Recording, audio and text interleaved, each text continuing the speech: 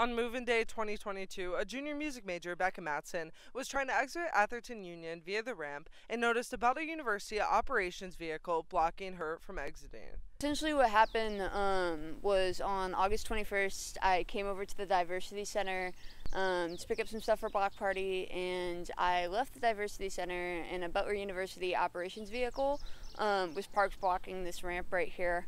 And so what essentially happened was I waited for the individuals who were driving the truck to come back out, and I said, hey guys, like, you can't really park there. They said, okay, and they moved the truck and they let me pass, and then they turned around and parked the truck right back here.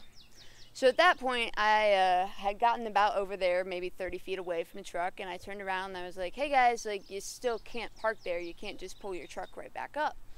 They said, well, we're only going to be here for a few minutes, and I said, you know, basically that regardless, you can't park your truck there, and they said, I don't care.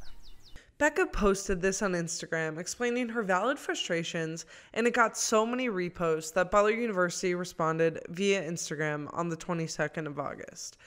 Butler issued an apology stating that it is always the goal to be a completely inclusive campus, and in this instance, their actions fell short.